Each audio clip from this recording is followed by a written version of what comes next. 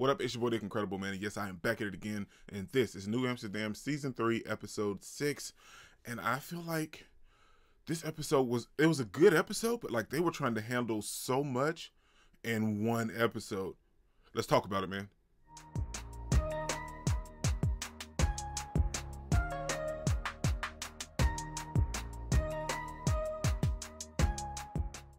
It was a legit episode, 100%.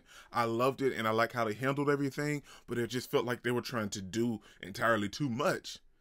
And Max actually had to realize that when Helen told him that. And what I mean by they were doing too much, I mean the episode itself concerning Max, like, dealing with systemic racism. Like, they were doing so much, and Sharp actually had to sit Max down and tell him, and I love that because we see that Max is trying to end systemic racism, and he's talking to Karen, and he's making jokes, and he's trying to get her to give him money for a new position. And we learned that the position is already exists in New Amsterdam, which is the Chief Equity Officer. Now, we didn't know anything about a Chief Equity Officer the entire time, and it's been 2 years, 2 seasons, whatever, when it comes to New Amsterdam, and we didn't know anything about a Chief Equity Officer.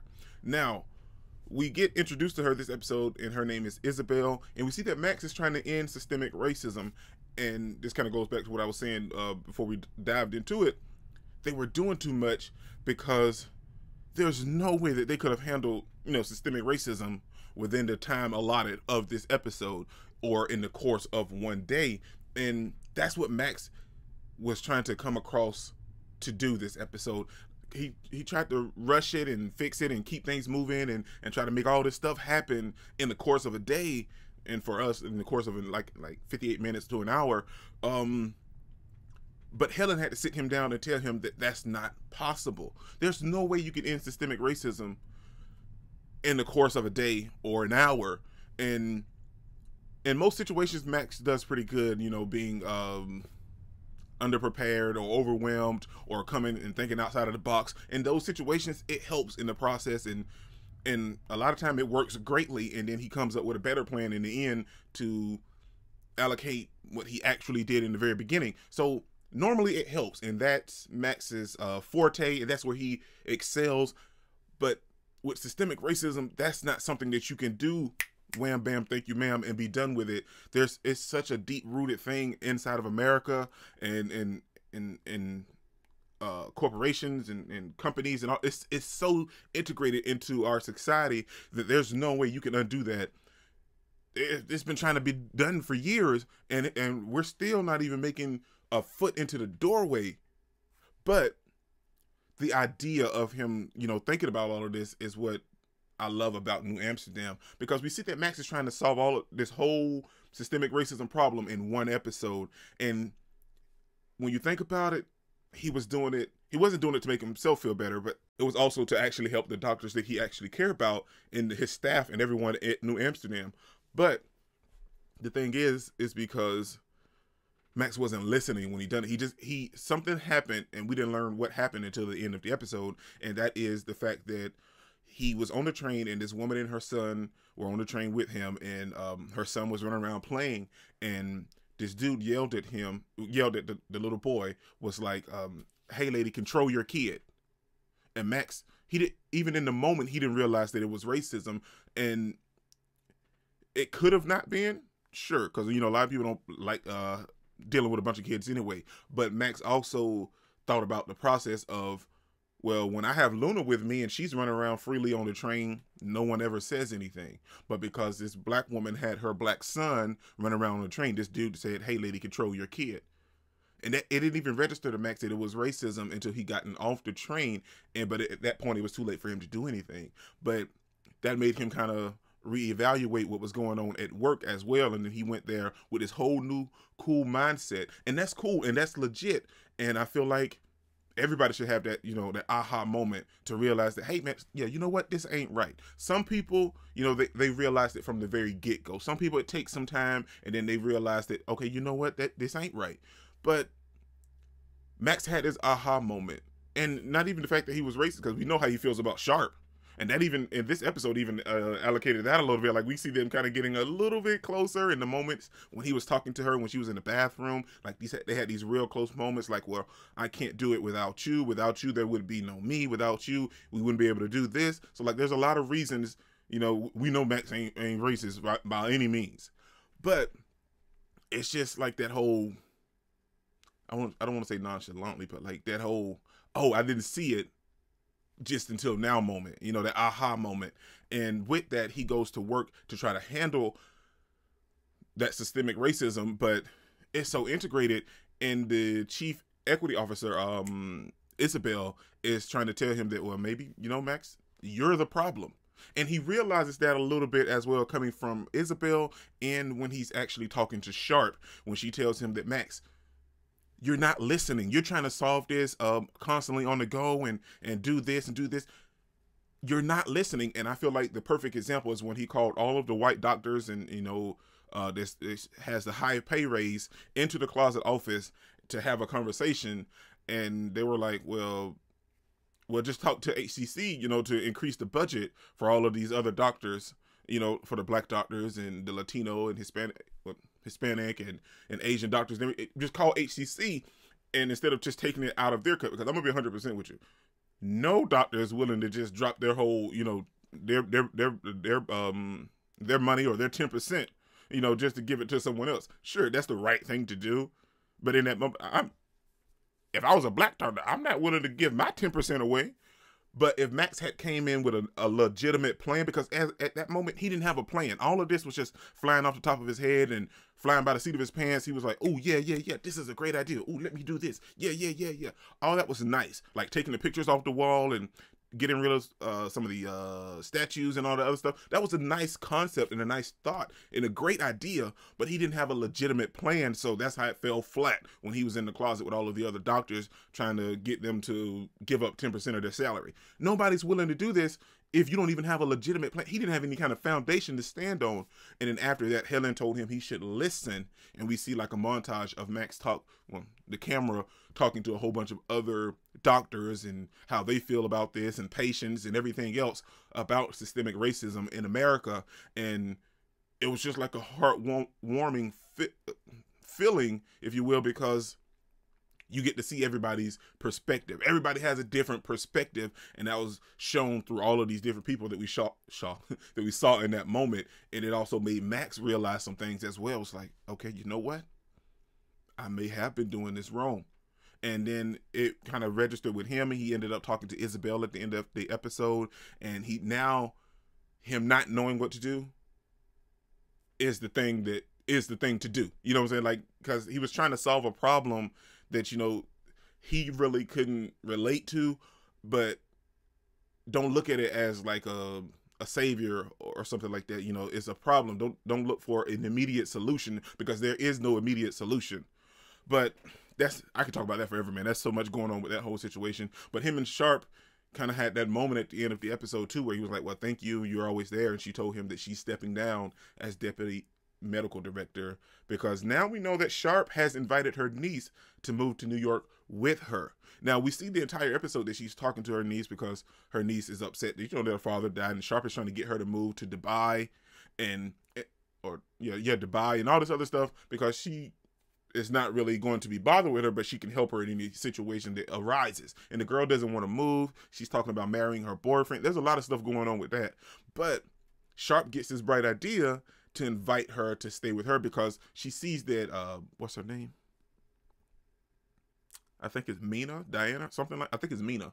But anyway, she sees that she's hurting, and at the idea of moving to New York with her aunt, she's excited. And then boom, bam, Sharp backpedals because she has a lot of stuff on her plate. But I like the situation where she tells Max that, you know, she's going to step down. And she even broke up with Shin to help her niece. And I feel like Shin's a little hurt, but honestly, I really don't care, because I feel like after this week's episode and last week's episode, we see that Sharp and Max are getting closer than ever, and they still can't quite admit their feelings to each other because, you know, there's so many other obstacles in the way. But I haven't given up hope, and I love the fact that her and Cassian broke up. And it's sad, but like, I'm okay with it, because I want her and Max together anyway. But we see Sharp also giving Max the the 411, as in what's going on with systemic racism and him, the fact that he should be listening more. Now we also deal with Iggy this episode, dealing with some kid that is being abusive to some of the other kids, and I thought I kind of had the whole idea of what was happening going on with the little girl. I can't remember, the one that he was playing chess with. I thought she was like the whole ringleader person, but it turns out that this dude was trying to force this other girl to hold his hand because he wanted to be her boyfriend or something, I'm assuming. And the other little girl, which it seems like she is not the one to play with. Like, she's like, yeah, I'm playing the game by the rules. I haven't lost yet, and if I heard her because she's my friend. Like, okay, I ain't messing with her. And the way she was giving Iggy the little mean eyes, like, what? Like, I thought she was gonna hit Iggy at any moment.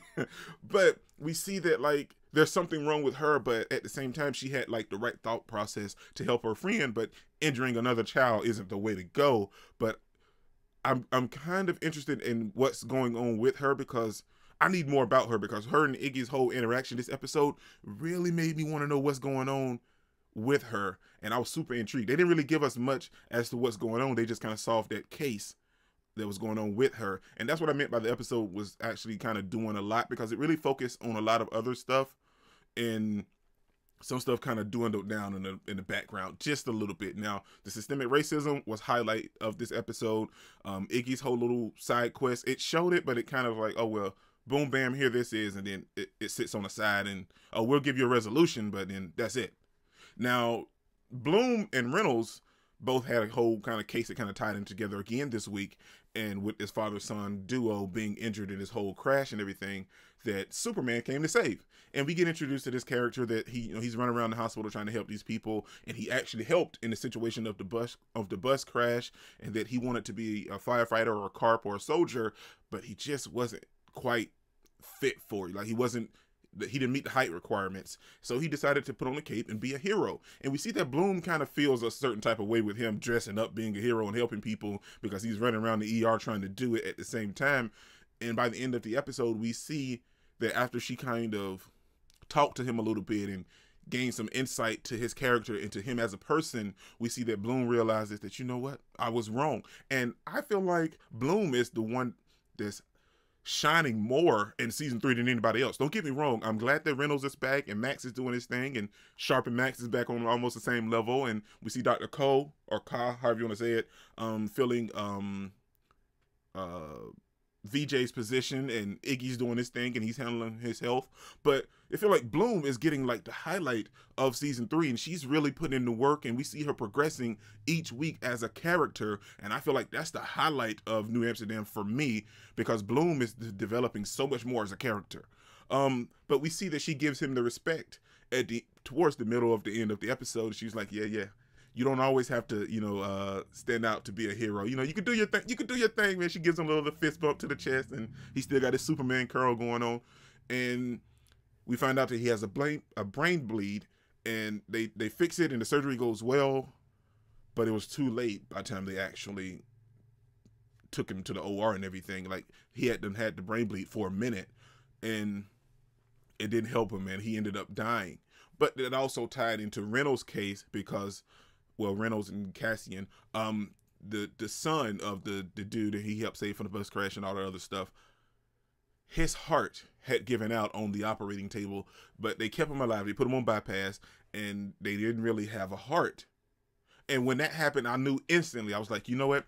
Superman is going to give dude his heart, because his body didn't quite develop, and he's not, like tall or anything. So his body type would be perfect for that kid that, had like a special condition for the heart that he needed and everything. So like, it tied in very nicely. It was easy to see a mile off that was what was coming, but it was nice because it helped Reynolds deal with some stuff that he was dealing with as well, because we see that he was a little heartbroken that he couldn't help the kid anyway, because the father didn't wish to take another kid's life to help his kid. So like, there was a lot of stuff going on, but in the end of the day, we see that it was a nice resolution overall for the kid, and we get to see a lot of stuff dealing with Bloom. And I felt like it was a nice overall episode. I just felt like, they really focused heavily on the systemic racism, which is not a bad thing, but like everything else kind of just got like the back burner compared to the systemic racism, and they didn't really touch on everything quite as enough.